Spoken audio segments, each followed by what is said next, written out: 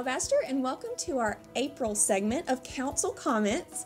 If you are new to our video segments each month, we sit down with some of our city leadership and they just kind of share with us what went on at the council meetings, give it to us maybe in terms that we can understand.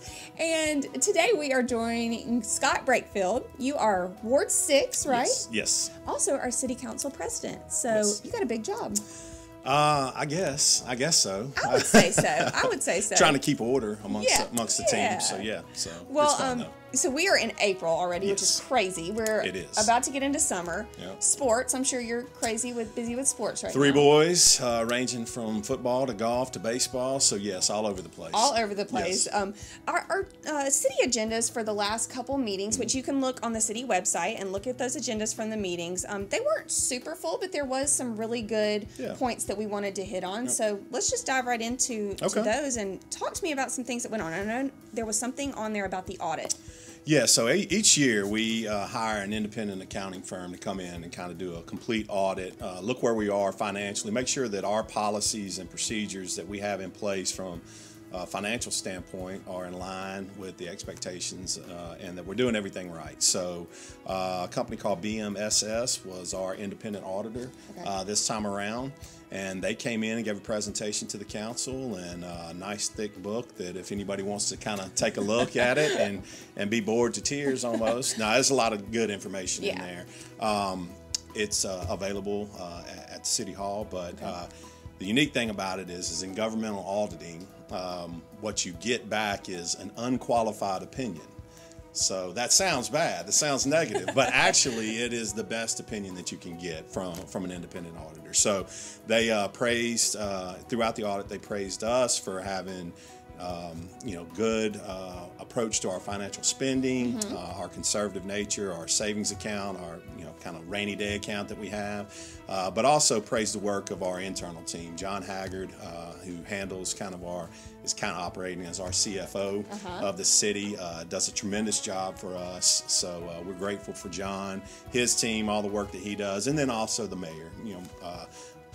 Mayor Hanlon has an accounting background, so it was one of her big pushes when she came into office is to make sure that we were very strong in that area. So to get an unqualified opinion is a very good opinion, even though the name sounds a little weird. Crazy, yeah. So we were excited about it. So hopefully our revenues will stay strong. We'll continue to shop Alabaster first. Absolutely. We still struggle with the trend to get away from shopping at brick and mortar and shopping online. Yeah. So if you can, try to shop brick and mortar. There. Yeah, support your local businesses. Absolutely. So, Well, speaking of finances, you did have a mid-year budget review, right? Yep. So about this time each year, our fiscal year runs from October through the end of September. So each year, about this time of year, the mayor, her team, John Haggard, will come to us and give us kind of a projection of how we're trending, which department may be a little over, which department may be a little under, if there's any unforeseen expenses that we need to adjust and make line item adjustments. So we went through that at a work session and approved those in April, or approved those in March, actually. So those mid-year budget adjustments. The good news is we're projecting right along the lines where we thought we would be. So that is a testament for everybody, shopping Alabaster first. Right. But had some minor adjustments here and there, some department expenses that may not have been anticipated. So we were able to make some adjustments there, not many, and everything looked very positive for the rest of the year. Always good to kind of do a mid-year check, make sure we're staying the course, right? Yes, exactly. Yep, following our guidelines. Absolutely. So. Okay, now we had talked with another council member. I can't remember who it was at the time, but street lights are being replaced, right? Yes. All over the city. All over. Tell us about the progress. A few months ago, we worked with Alabama Power. Alabama Power made a proposal to us to basically give over ownership, because what people don't understand is that once a street light goes up on a major highway or in a neighborhood, the city assumes that expense. So we pay the monthly bill, the monthly power bill, Alabama Power came to us with a proposal to change all the street lights over to LED lights, and then to give all the ownership of those street lights over to them. Their proposal basically came out as a wash. What we were expensing for street lights versus what they were going to ask us to pay them for street lights. So we agreed to that principle, and so far you've probably seen them at the major shopping centers. At the Walmart shopping center, at the Promenade. Those have all been changed out. A lot of our major intersections have been changed out. You'll notice, because it's a different style of light, it's a lot brighter. Yes. We do run into some problems with the construction on 65.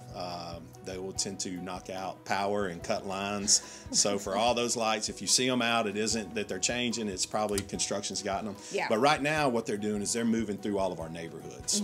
So if you come home one night or you notice that the lights are a little bit brighter, it is the new LEDs that are going in around the city. That's awesome. So, yeah, it's exciting. It'll be something different. It'll be a change. We've already heard from some people that they like the old lights because these were too bright.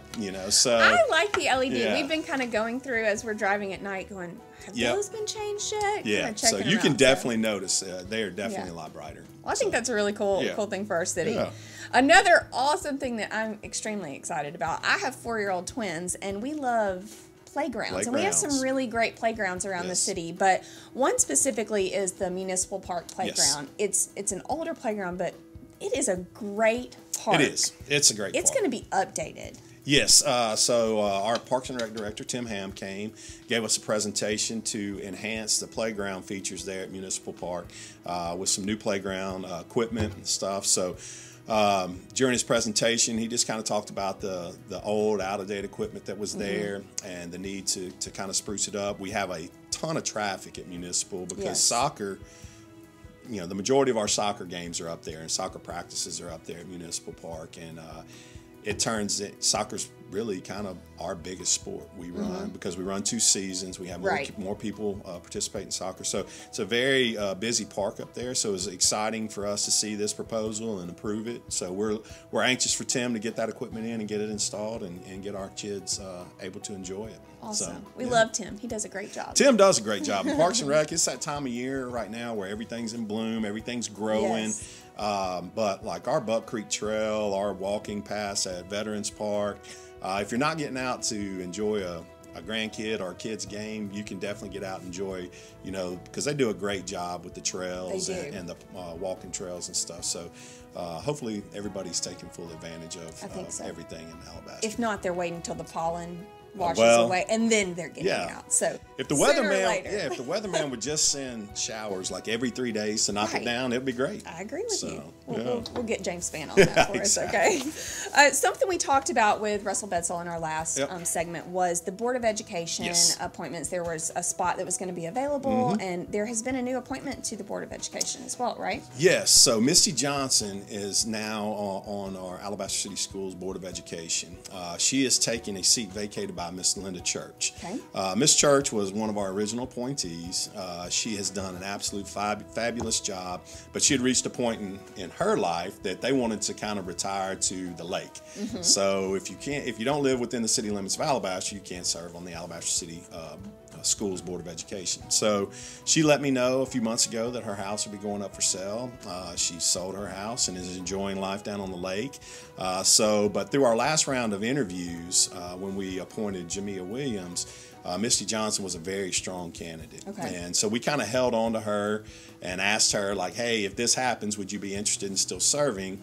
Because it's a 2-year instead of a 5-year. She's just serving out the rest of Miss Church's 2-year appointment. Okay. So Misty has had 2 kids go through our school program, our schools, and all of our athletic programs. And her husband Gary, they love Thompson, and so we're excited to have her on the board. And then now what we're doing is we're going through the interview process for another place. Each year, for those of you who don't know, each year we appoint somebody new or somebody to the school board, and they serve 5-year staggered terms. So this year's term is up for Dr. John Myrick. But Dr. Myrick is interested in continuing serving, so he is one of the 5 candidates that we are interviewing for his seat. And we'll make that appointment next Monday. And then they will actually start serving on the board in June. So, Okay. Yeah. So Lots a lot of going busy on. stuff going on. Yes, school is coming to an end, Yeah. and summer is upon us. So, And the school system just announced that they will be doing their big move this summer. You know, not from Yes. to the new high school was great, but now they're moving intermediate school to the middle school and middle school to the old high school. So I was reading in the Alabaster Reporter the other day that that has been approved. So that's exciting, especially for the kids. it is. No offense to Thompson Intermediate School, but I went through Thompson Intermediate School, so So it's did a I. little Yeah, dated. yeah. It's a little dated, so it's exciting to get all all that transition taken care of. Absolutely. I can't wait to see what's to come with all of that. It's Yeah. going to be really exciting. Exciting times for sure. All right. You have a wonderful summer. Thank you for joining us. Guys, please join us next month for another Council Comments brought to you by the City of Alabaster.